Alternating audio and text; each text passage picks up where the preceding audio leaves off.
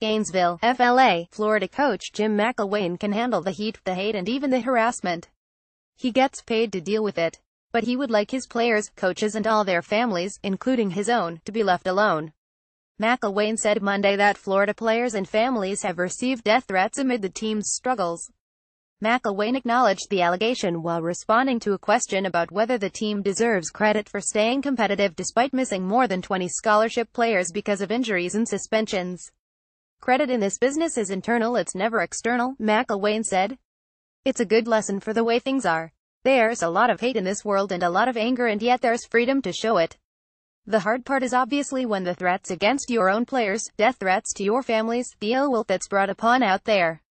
It's really one of those deals that really is a pretty good testament to what's going on out there nationally. A lot of angry people. In this business, we're the ones they take the shots at, and that's the way it is." McElwain declined to say whether he personally received death threats. He added that he has not contacted police.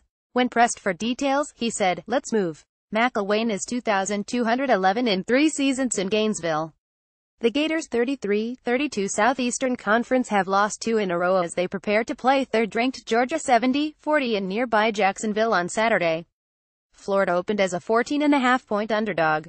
The Gators rank 102nd in the nation in total offense, showing little progress from McElwain's first 2 years.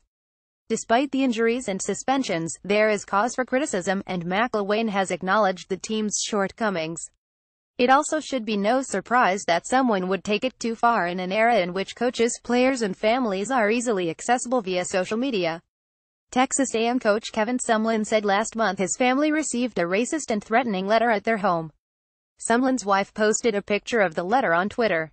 The handwritten letter read, "You suck as a coach, you're a racial epithet and can't win, please get lost, or else." McElwain said the threats don't surprise him. "You're in the business, that's all part of it," he said. "When it's directed toward your players, when it's directed to families, wives, that kind of thing. And yet at the same time they know what they signed up for as well. That's part of the business." Players said all the negativity is impossible to ignore.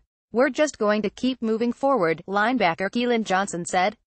"We've got Coach Max back. We're just going to continue to be positive moving forward." Added safety Chauncey Gardner, "What's the point of us paying attention to someone threatening one of our family members? I mean, he didn't put his hands on him or his wife's, so we're not really focused on anything they have to say or what their opinion is. Let 'em talk. That's all they've been doing. That's all they're going to keep doing."